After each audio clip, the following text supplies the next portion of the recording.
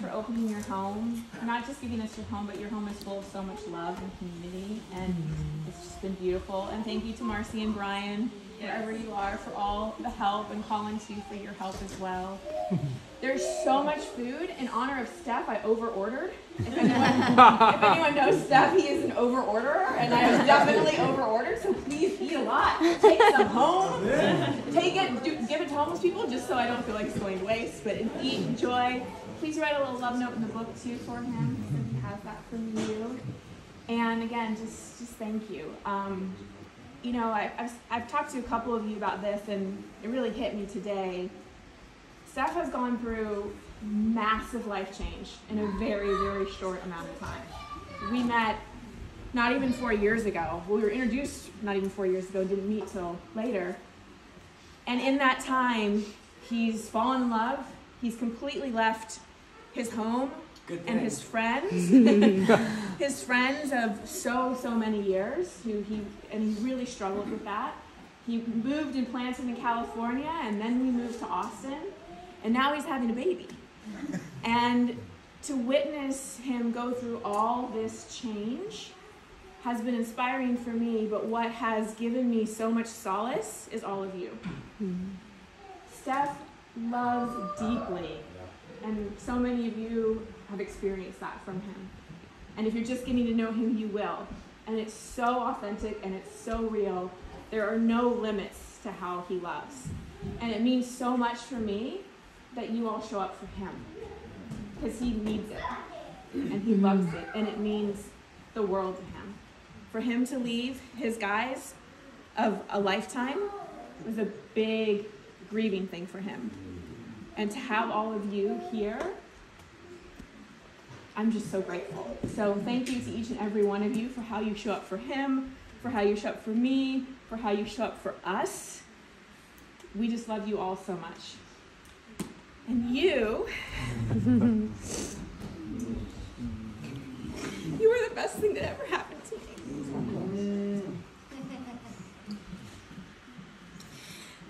I think I've felt you since I was little. Like, I knew there was like this deep, amazing love out there somewhere for me. It took fucking forever. And I feel like I made so many wrong turns and fell in so many potholes. But somehow, like, I didn't lose hope. And I didn't settle. And I like could feel you in my heart. And I knew that you were out there. I didn't know you were in fucking Perth, but I knew you were out there. And thank you for saying yes to me and for giving up a lot. I know you got a lot, but I also know I've got a lot. I also know you made some big changes to be the man that I need and to be the man that you are. And I have so much respect for you. I trust you like with all my heart. I've never felt so safe, so seen, so adored, so me. Like, meeting you has given me this freedom to just relax and be me. And just everyone's acknowledgement, I echo it all. I love how deeply you're loved, and I hope you know that. I hope you know how people see you. And I hope you know that all the work you put in, because you put in so much work, babe, you do. You do. You do. You don't do anything half-assed. Your extreme personality, although when you're driving 90 and a 40, really scares me.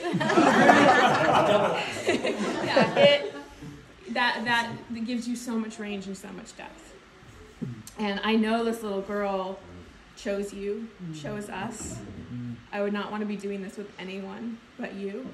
I'm so lucky that she gets you as a dad.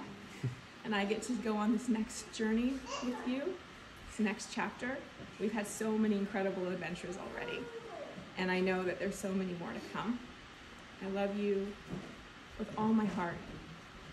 And I wish you not just a happy birthday, but I just wish you that your heart keeps getting full and you keep seeing the rewards and the blessings that have come from the darkness you've traversed and the places you've been willing to go. Because you deserve it, my love. Happy birthday.